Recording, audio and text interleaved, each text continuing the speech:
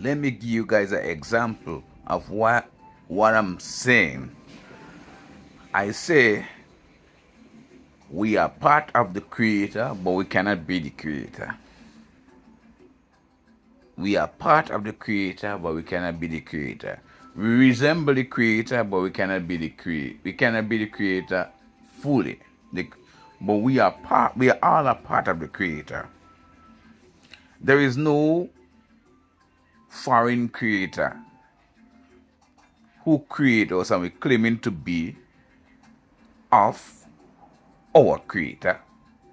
The only one Creator you have. You don't have no foreign creator. It doesn't. You could claim there is a other creator, but only one creator. So, and the example is there. You resemble your mother and you resemble your father, but you can never be your father. You can never be your mother, but you are part of your mother. You know what I'm saying? You resemble your mother, but you can never be your mother. Some of us will act like our mother. Some of us will act like our father, but we can never be them. We share qualities with them, but we can never be them. So we share qualities with the Creator. We can never be the Creator.